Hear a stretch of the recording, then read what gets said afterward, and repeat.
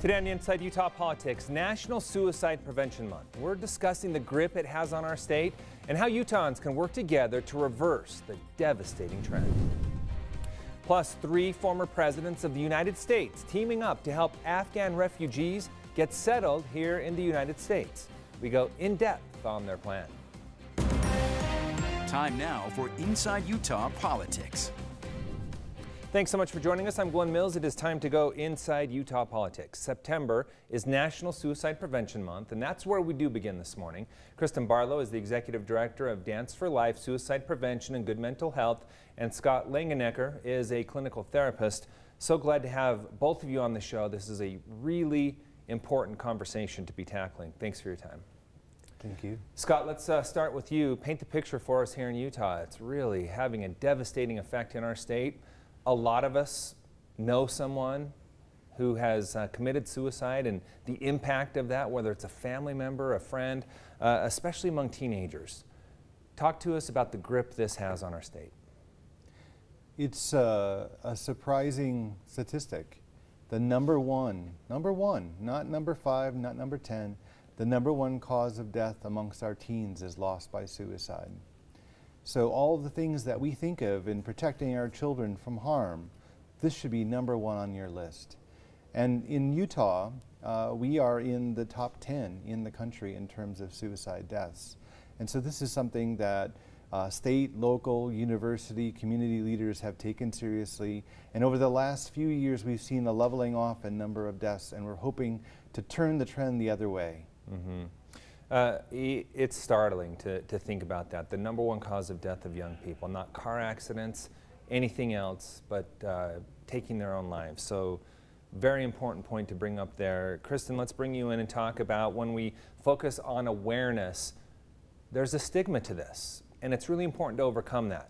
So talk about the impact that can have. Oh, absolutely, and that was one of the main reasons I decided to pursue suicide prevention and this nonprofit, was because there is such a stigma with mental health. I have a son that suffers from mental illness. I have a daughter that also had some bullying and things in high school, had suicidal thoughts. These things are much more common than we think, and we are so good at taking care of our physical bodies. We have such great tools, but sometimes we do not have the tools for mental health. And there's a stigma with it that's, for some reason, if you have a mental problem or mental stress or something that's happened mentally, that suddenly we don't have resources, and there is a stigma that's associated with you're not as smart, there's something wrong with you, instead of treating it just like it would be physical health. Yeah, and some feel shameful in having to admit that when they shouldn't. Right. Scott, let's get into the pandemic, because this was an issue even before that, and now we're seeing things multiplied because people are alone, they're isolated. What impact is that having?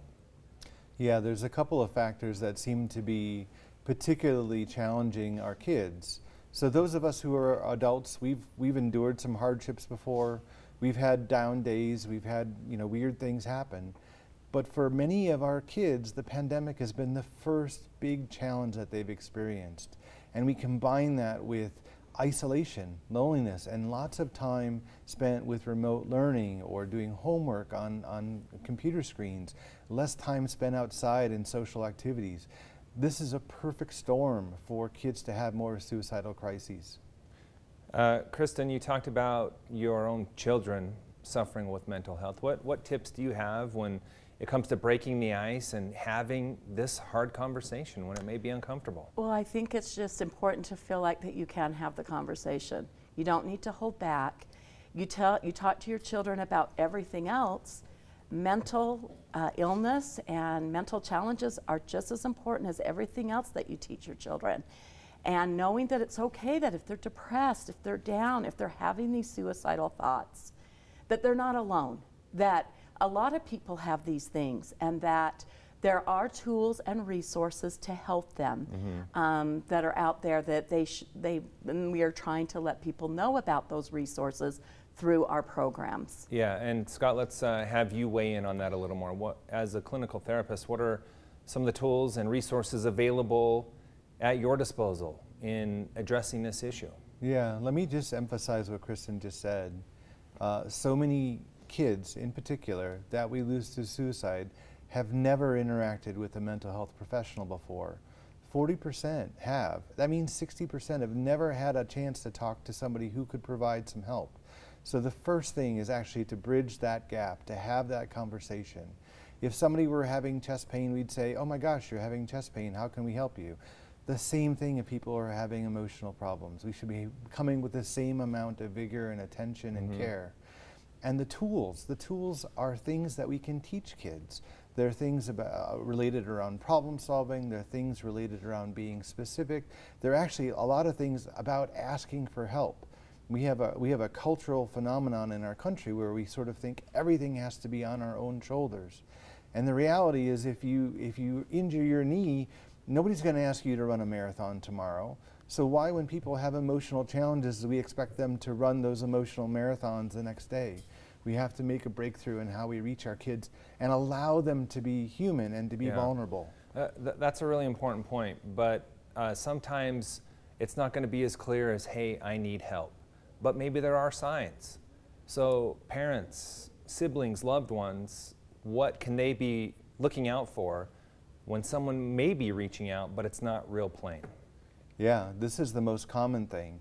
So a kid might say something about being super tired, or not wanting to go to dance, or not wanting to go to softball. There's just sort of a disengagement, a pulling back.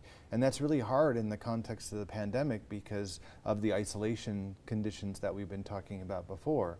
So if kids are having trouble with sleep, if you find them sleeping too little or sleeping too much, or if you find them withdrawing from social interactions, those are sort of big warning signs. Or if they're missing assignments in school when before they weren't, these are all things that are indicators of a change in behavior, and you want to dig deeper and sort of clear the air and make it safe for them to tell you, yeah, I'm having trouble.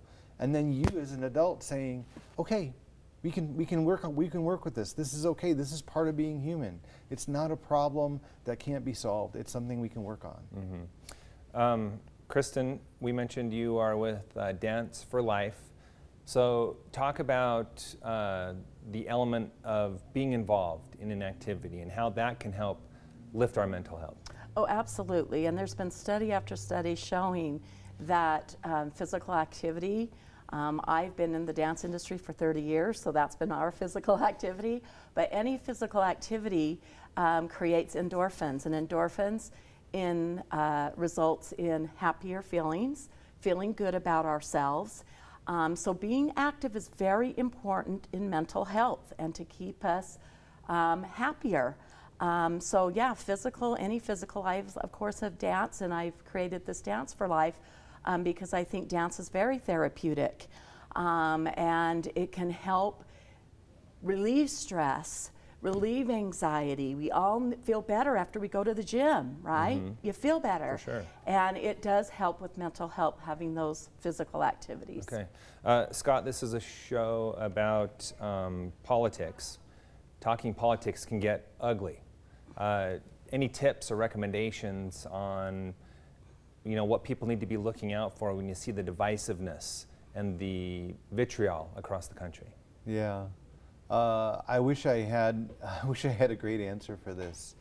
Our kids are looking to us to lead, and to lead with compassion, and to lead with reason. And right now we have a lot of heat, a lot more heat than light. And so I ask all parents to take a step back and ask, if my child was watching me engage with someone on social media or in a parking lot or in a conversation, would I be proud of the example I'm setting for my child? And if the answer is no, then you yourself can actually get some help on that too. Yeah. You don't have to be divisive. And I say this and I mean it. Every child is sacred to me. And it doesn't matter whether they're red or blue or white or green or purple, or whether their family is conservative or not conservative or liberal. It doesn't matter. They are sacred, and they are a resource that we should be protecting and encouraging. and I hope we can do that. Okay, very well said. Unfortunately, we've run out of time, but I do want to point out the annual Dance for Life Suicide Prevention Gala. It's happening this Saturday, September 25th at East High School, and it's an all-day event. So get out there and participate if you can. Kristen, real quick, how can people find more information on that? You can go to danceforlifenation.org is our website, and you can find out more information. The forum and the show are completely free. Okay. And then the master classes, you can sign up for those as well. All right, very important conversation. Appreciate both of your perspectives. Thanks for being here with us this morning. Thank you.